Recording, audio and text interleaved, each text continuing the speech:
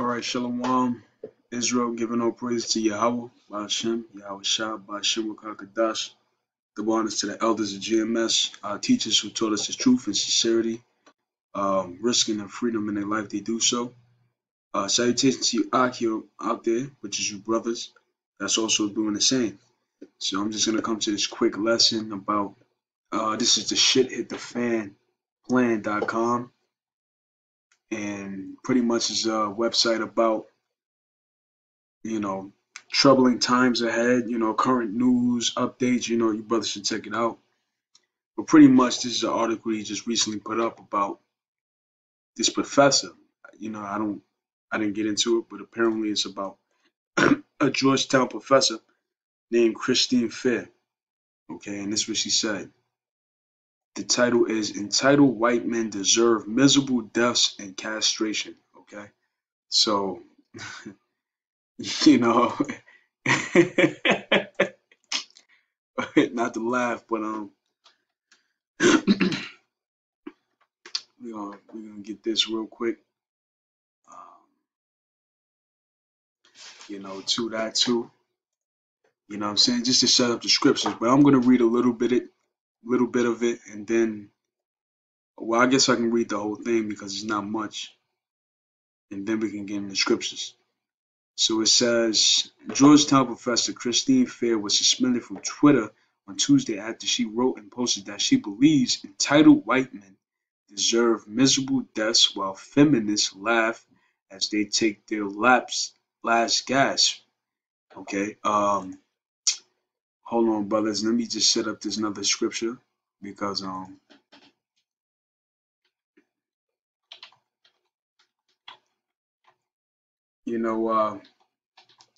this is the time we're coming into.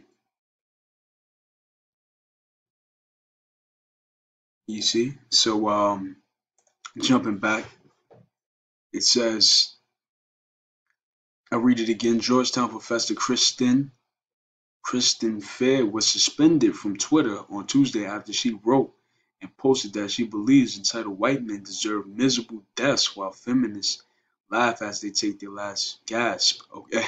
Well, let me get the scripture real quick. This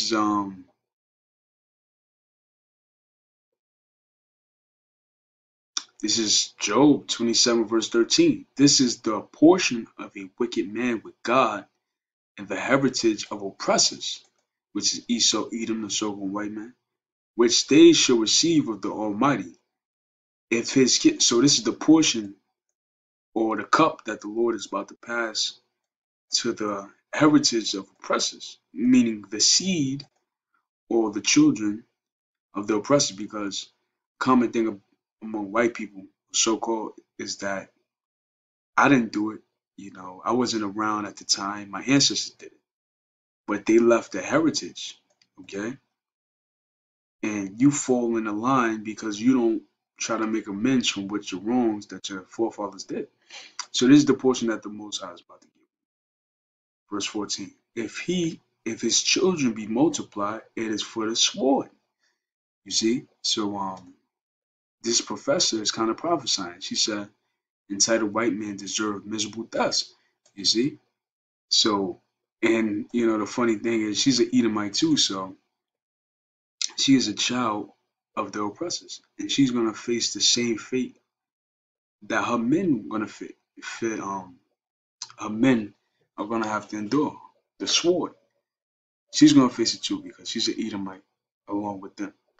Okay, so it says, if his children be multiplied, it is for the sword. And if his offspring should not be satisfied, with bread, there's going to be a famine amongst them. Because you are the oppressors, and you've been oppressing the Negroes, Latinos, and Native Americans for far too long. And God has a portion for you. And this is exactly what it is. Double of what we have to go through. And that's just the reality. And that's why all this evil and bad things are going on in this world today. It's because the Most High is visiting you now. But he's going to speed it up and intensify that visitation, you see? So this is Job 27 and 15. Those that remain of him shall be buried in death, and his widow shall not weep. You see? So it should be considered a widow.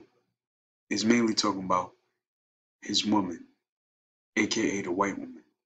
They're not gonna weep when a white man gets destroyed because a lot more of them are coming out and saying that the so-called white man need to be exterminated, which is stupid because that puts an end to their race. But nevertheless, we're gonna read on. It says, deserves miserable deaths while feminists laugh as they take their last gasp. Okay, so that's a sign of hatred. And a white woman is starting to hate this so-called white man, which we know according to the curses, that eyes should be evil to their husbands. Okay, their men in general. This is Deuteronomy 30 verse 7. And the Lord thy God will put all these curses upon thy enemies and all them that hate thee, which persecuted thee. Now what is one of the curses? That your eye, the woman or the children, the woman of our nation's eye should be evil towards her husband. That's why the black woman doesn't love the black man. That's why the Hispanic woman doesn't respect the Hispanic man. See, not to the same degree as the so-called black woman, because Judah or the so-called Negroes is the head tribe.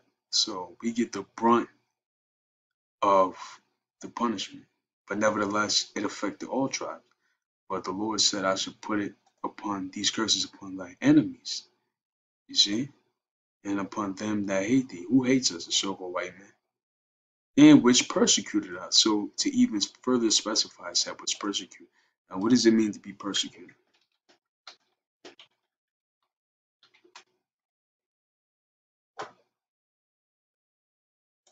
Well, let's look it up.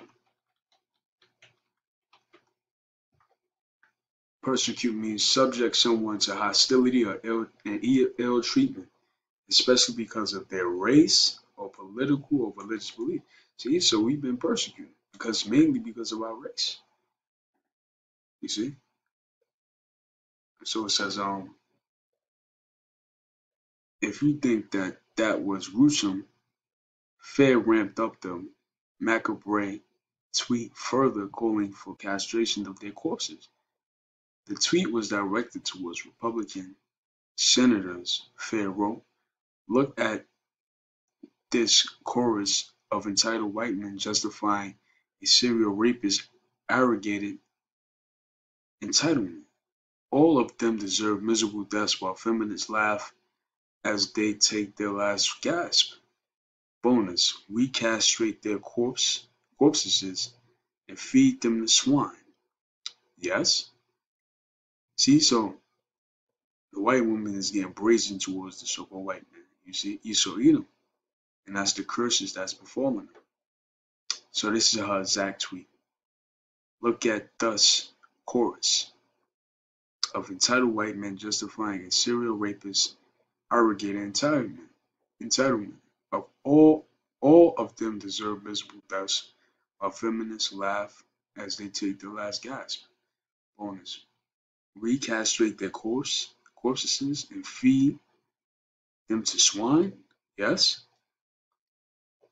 You see, so it says Twitter has suspended and perhaps permanently banned the account of Georgetown professor C. Christian Fair, apparently due to this tweet.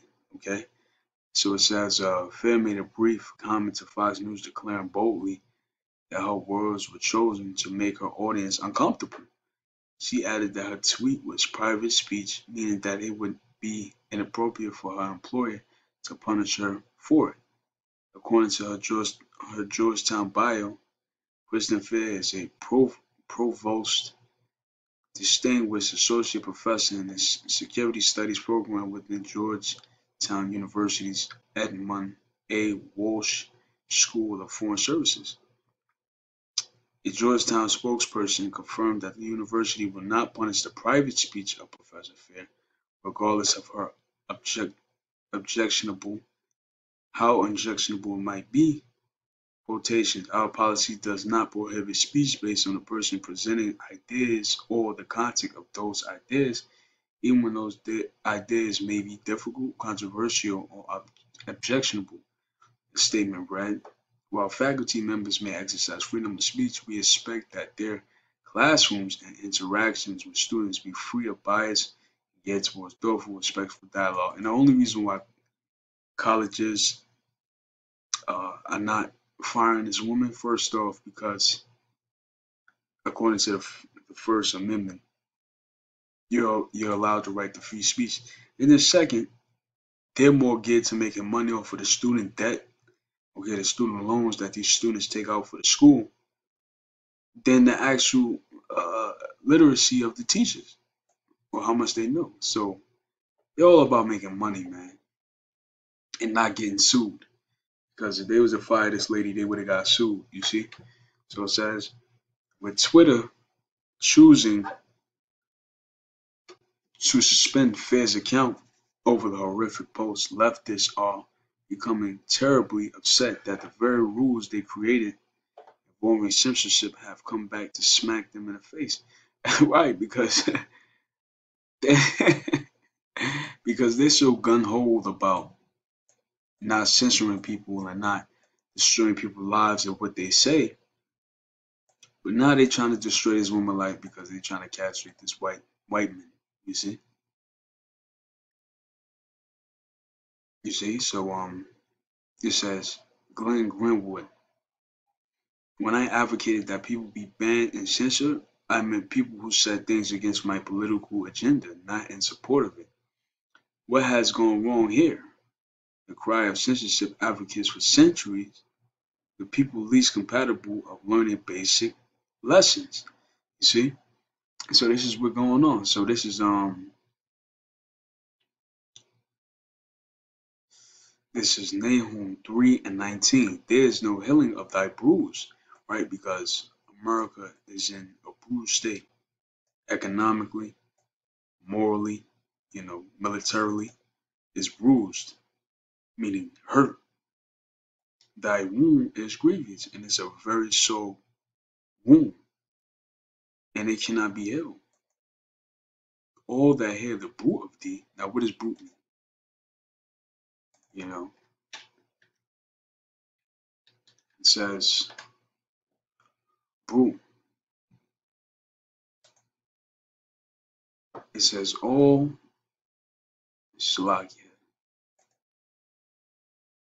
All they that had a boot of thee. Spread, report, or rumor widely. No, that's not what I want. A sound, especially of an abnormal one, heard through it. No. Brute. Brute really means a noise, okay? Or to roar. Like in a form of anguish, okay, or pain. Let's look at the etymology.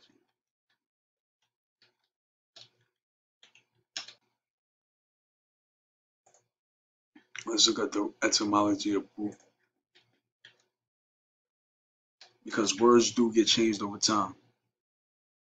You see, noise, uproar, it really means like of pain, like brute, to make noise, roar, derived from noun, okay? But it really means to like pain. They hear the brute of thee shall clap their hands over thee, meaning they hear the suffering of you. They're gonna celebrate. For upon whom have not their wickedness passed continually? And it looks like Professor Kristen Fizz, like clapping over you at your suffering. You know what I'm saying? So everything is against Esau because of wickedness. You know, uh, upon whom have not thy wickedness passed continually? You deal wrong with everybody, even your own people, your women. So now they like, they want you to be hung and castrated. You see? So with that, I want to say shalom.